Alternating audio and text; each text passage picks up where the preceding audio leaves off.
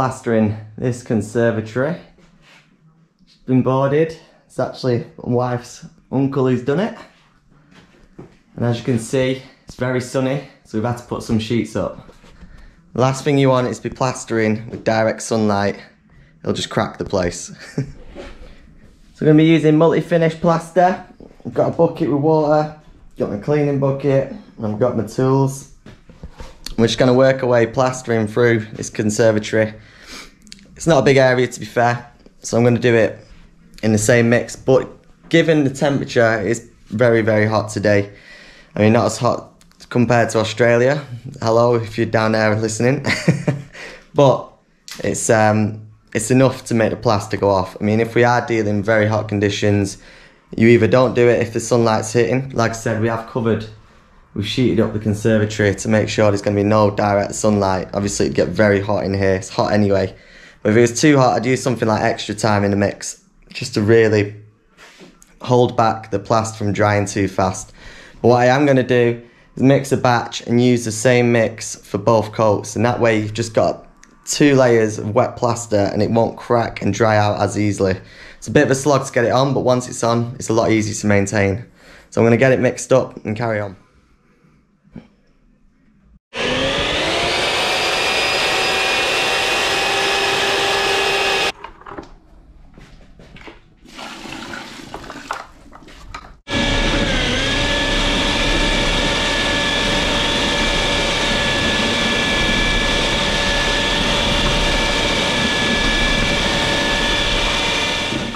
Okay, first bit of advice if you are going to be plastering in the sun, is just do less. Don't tackle big areas because they'll just bite you in the arse. Just do smaller loads, smaller hits, and it'll be 10 times easier. You don't want to be tackling big hits when it's hot and the sun's on you.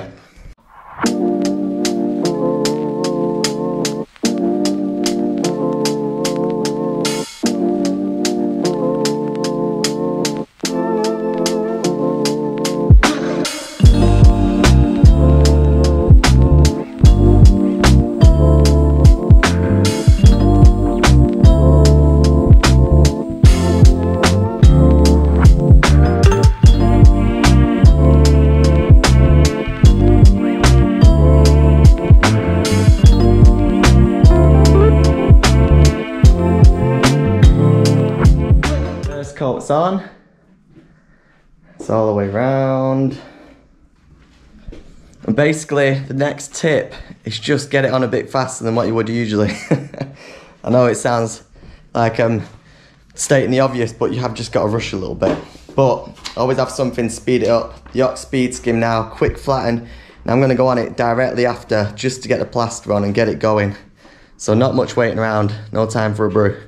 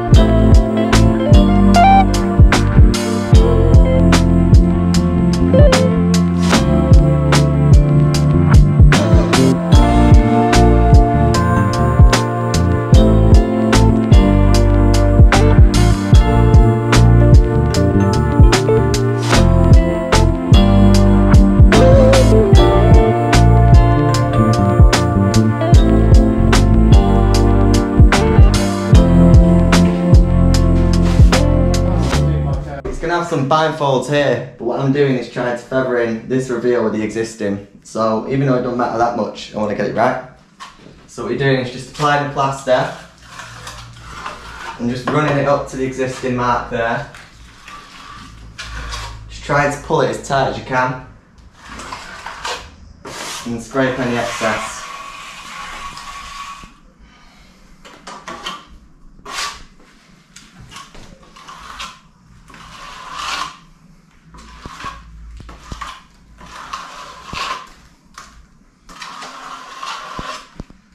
So pull it inside and then scrape back. And I'll show you what to do with that to make it right in a bit.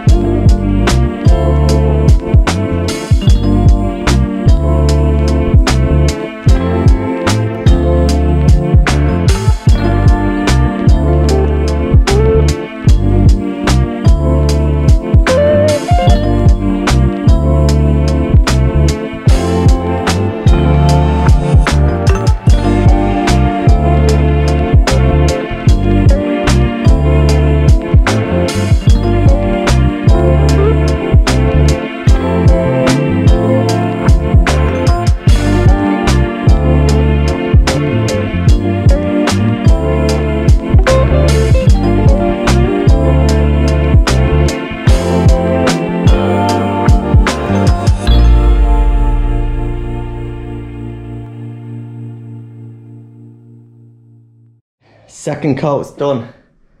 So all the plaster is on the walls. But now the big difference with it being very hot, I'm not going to use the speed skim this time. The speed skim pulls the moisture from the back of the plaster, pulls it to the front. I don't want to do that. I don't want to speed up the setting time of the plaster. So I'm just going to go traditional, get the water brush on it straight away, and start flattening just with the trowel. We need to keep that moisture in the plaster. We don't want it out. We need to keep it playable and able to work with. So not using a speed skim at this part.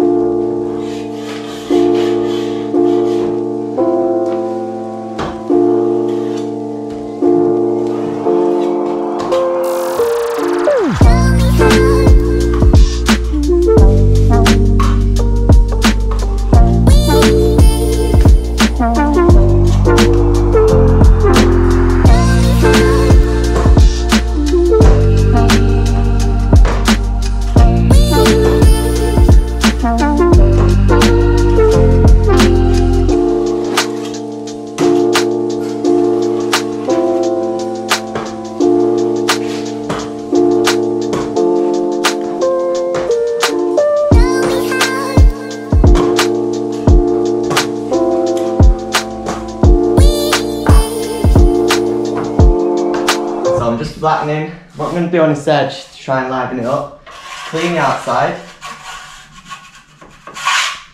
clean it back, excess plaster on the existing, clean that, give it a good wipe down,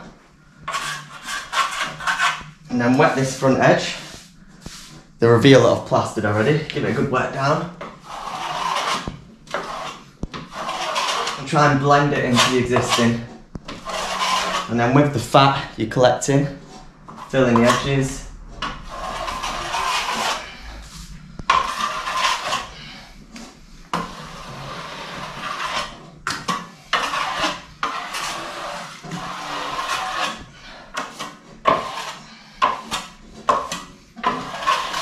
And for the first pass, it's not bad, but we're going to get that better in a minute.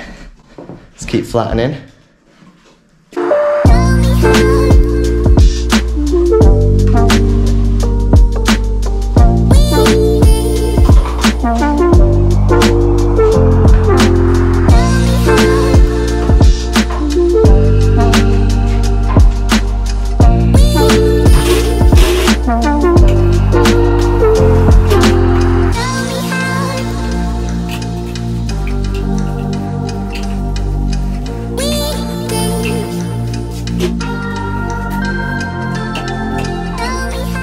Taking my sheets down.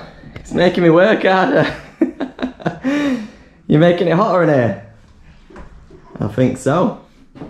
Right, it's under control. The second coat's flattened. And you know, we're getting there. It's bloody hot, but we're going to get there, aren't we? But I'm going to show you a tip. And if you're starting to flatten your plaster, it's getting out of control. I've got one secret weapon that you've got to carry with you at all times, and I'm going to give you a quick guide, and it's called a sponge float. Love it or hate it, it's perfect for the summer. Okay, this is a sponge float. It's basically a big sponge, believe it or not. And what you do, to help flatten your wall, you spray it, you give it a rub with this, and it's almost like you're floating with a render. It helps to flatten the plaster. So I'll give you a quick guide on how to do it. So I've got the Hose-Lock Pulsar pressure pump. Just give the wall a light spray.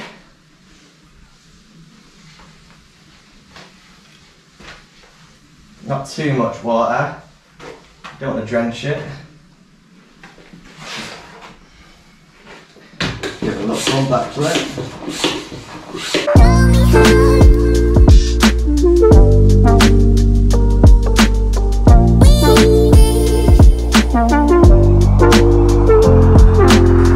Sponge float.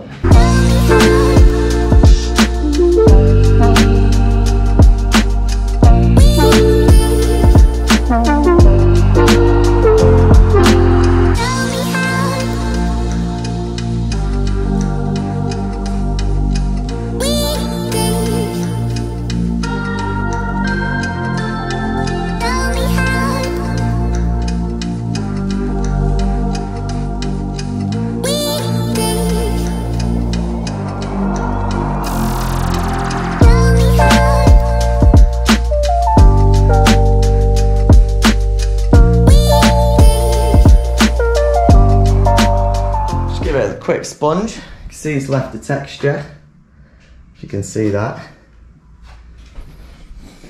And then you want to flatten it.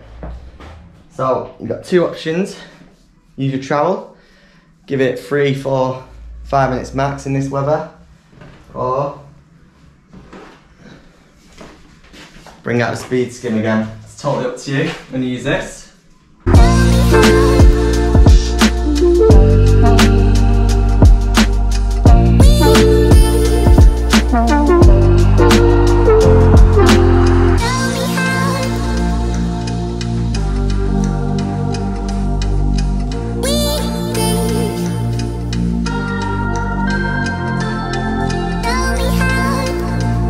Quick flatten with a speed skim, and then I'm going to trowel the lines out.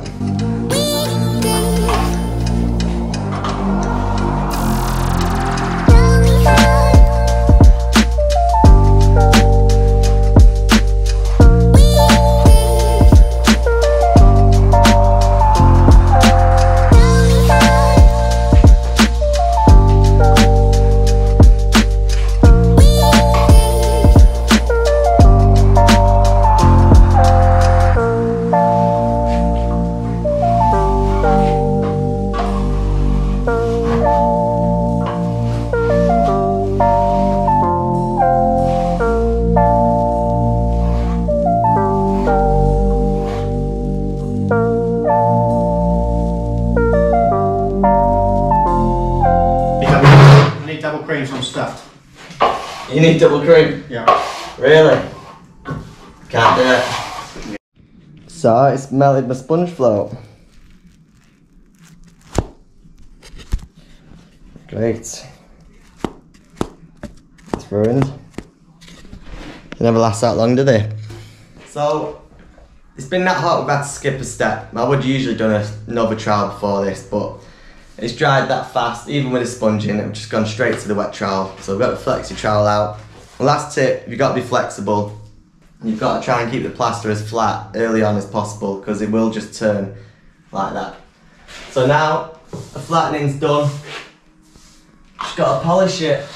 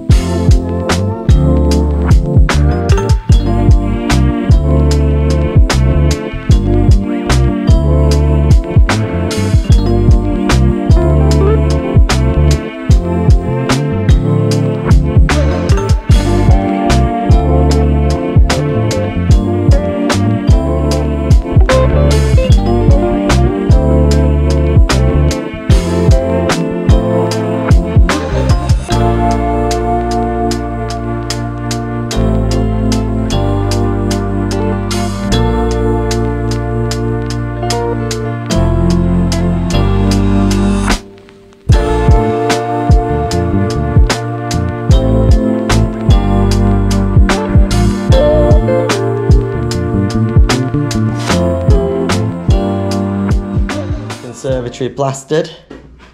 So there's some tips on how to deal with the heat in the middle of summer. I'm showing you how to plaster walls, reveals, and I'm just showing you some tips on how to keep skimming in the middle of summer. So thank you so much for watching. If you like this video, please like it and subscribe to our channel to keep following us for more tips on how to get the best results in plastering. Thank you so much for watching. Leave a comment below, let us know what you think, and yeah, we'll see you in the next one. Cheers, enjoy the sun.